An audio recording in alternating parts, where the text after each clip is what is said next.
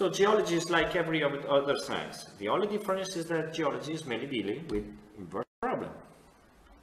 Let's see then what an inverse problem is and why geology is mainly dealing with it. I will address this concept with an example.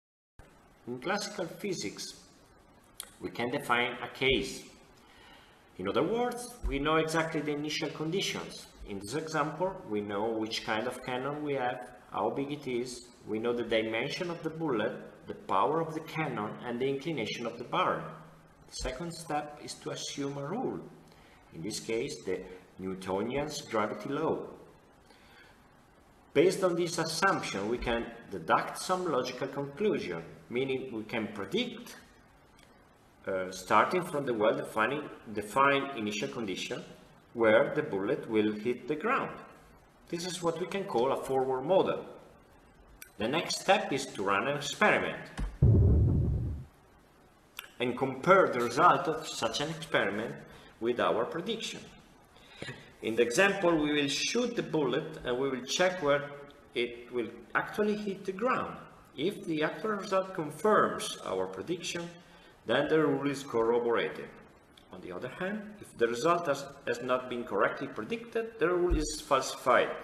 I know that seems a bit too simplistic, and actually is too simplistic, because things in real world are much more complicated, but I think this is good enough to make my point, to explain the difference between a forward model and an inverse problem.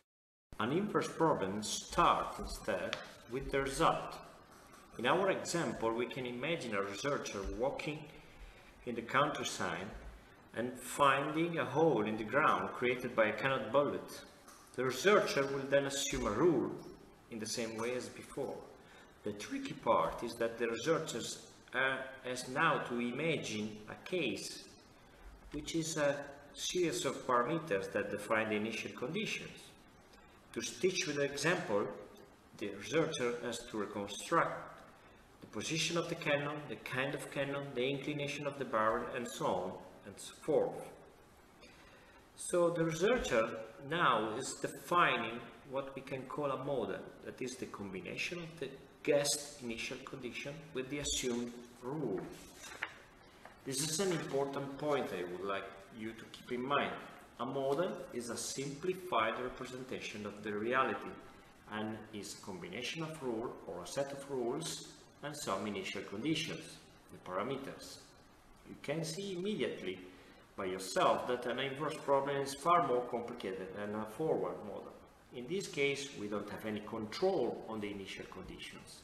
That can be only guessed, and we don't know if the rule that we are assuming correct is actually so. The uncertainties are huge. Moreover, even if we were sure the rule is correct, there will be still a fundamental point about inverse problem that makes them very peculiar. Let's come back to our example to explain this point.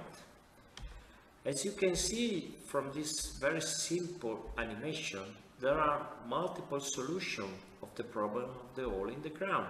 In other words, different cannons in different positions can create that hole in the ground. Different combination of the parameters defining the initial condition can explain the result.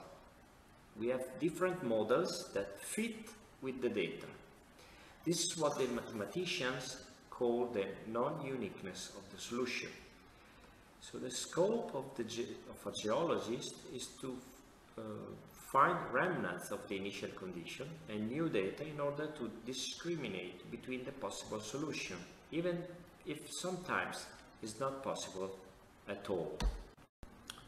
To summarize, an inverse problem consists in using the results of a factual observation to infer the values of the parameters characterizing the system under investigation. In other words, we move from the data to the model parameters.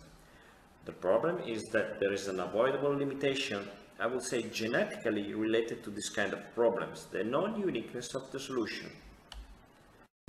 So coming back to one of the main questions that started my quest a few years ago, I will try to explain what I think is actually unique about geology. In the past, many thinkers and philosophers have tried to define what is unique about geology. Some have focused on the interpretative character of earth science, as Frodeman did, while others, like Baker, for example, have tried to define an allegedly specific way of reasoning of geology, referring to the important work of Peirce about abduction. However, the problem with all these definitions is that they focus on the creative part of the scientific activity. They are very important, of course, but only if we talk about how the new ideas are created. But actually, they don't say anything about method. Therefore, my answer to the question is that geology uses the same method as all the other sciences. In this respect, it's equal to all the other sciences. If there's anything peculiar about geology, is that it mainly deals with inverse problem. That's because it is an historical science.